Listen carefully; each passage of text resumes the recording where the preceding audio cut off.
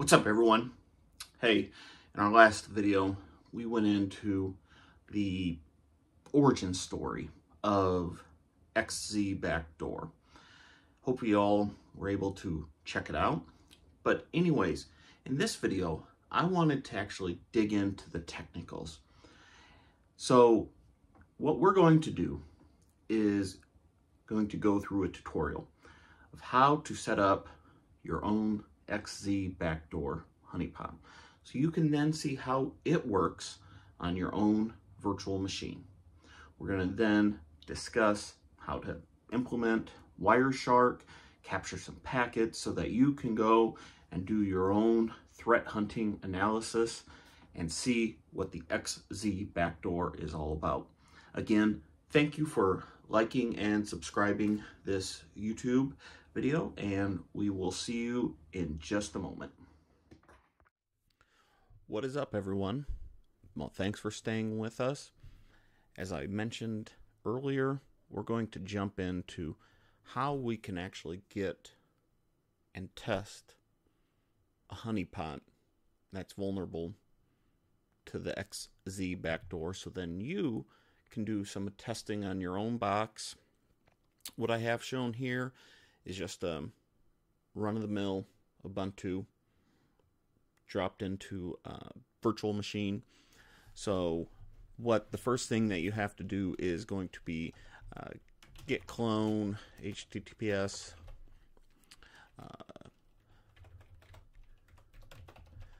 github.com AML wings, and I'll be dumping this into the description so that you don't have to go ahead and do that. I already have it installed, but this would be your get everything into there. Now, next thing you're going to do is sudo apt install OpenSSH server. I again have this already done, but you're going to go in and do this yourself. And as you can see, it's already done, newly installed, nothing, etc. So we're going to check which SSH. User bin SSH. Want to do a quick file lib and x86, and we are going to actually, one second here, which is it, SHD? Okay, all right. So let's go ahead and see, because the one thing that we have to know here is that in this x86 there is a certain library that you're going to have to replace, and it's going to be from in the assets section of that GitHub repository you cloned. And so it's going to be this.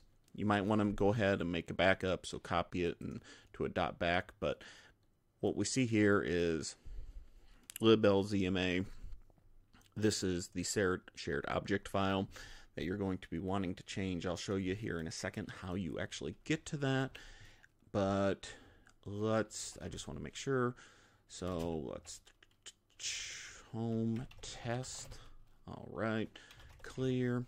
And again, what I was saying earlier is we are going to change into that box there. Now, one thing that you're going to, as I mentioned, the key for copying over that shared object file is going to be that we have this patch. In the GitHub repository, it talks about that there was the attacker's private key. Well, this got modified so that we can use it. Extracted out private key of that attacker, put in a known one, and so basically what we're going to be doing is copying this over and replacing that 5.4.1. And the way to do that is going to be sudo copy, and it's going to be from whatever directory you have, but assets / liblzma .so.5.6.patch and we're copying it over to the library that we had a little bit earlier before that we showed. And if I can type zma.so.5.4.1. So again, we're copying that over. I've already done it, but it's to make sure that we get the patched file in. And you might have to then go ahead and I just want to check the status here of SSH. It's active, running on port 22. Normally, once you copy that over, let me start that again, you're going to want to stop SSH. And let's just check the status to confirm.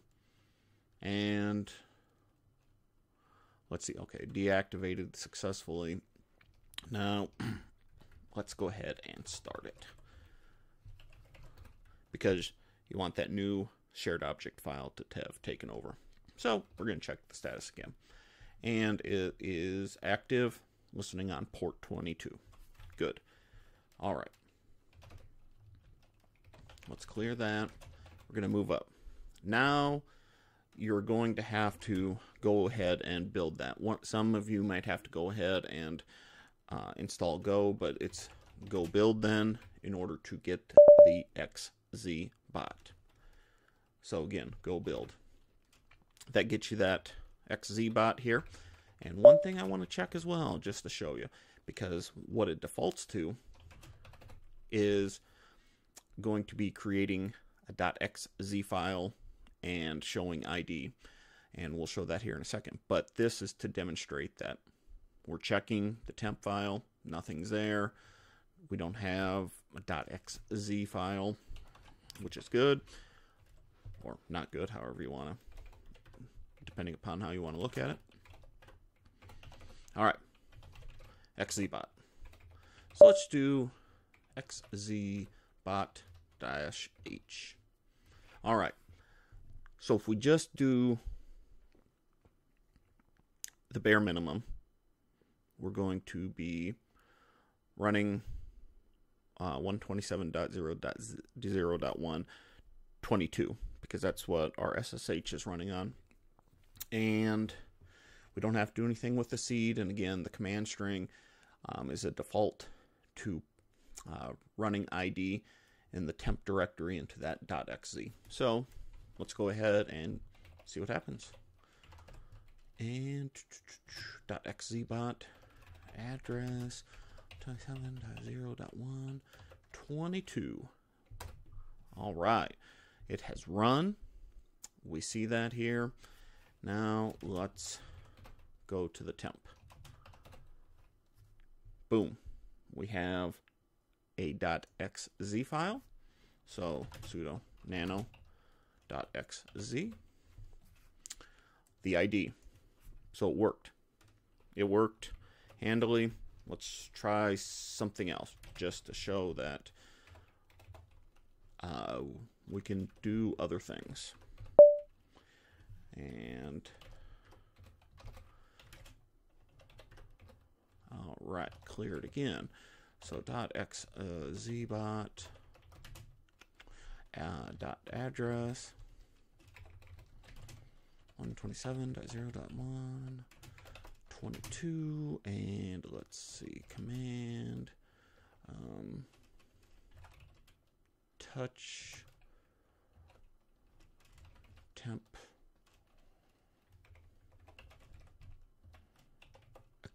xz.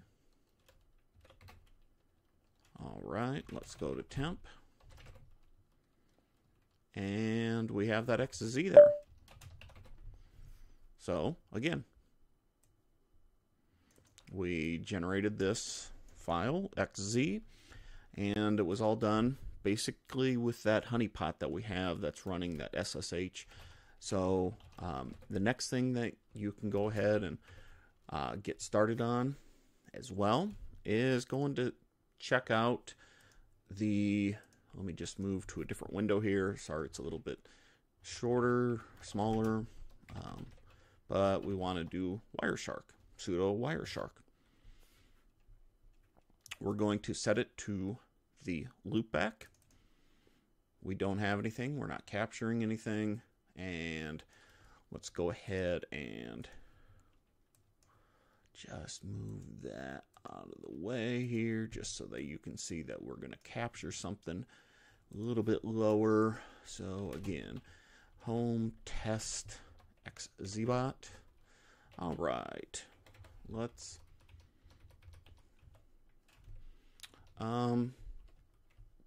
touch xz1. It's a new file, so let's just go ahead and run it. Boom.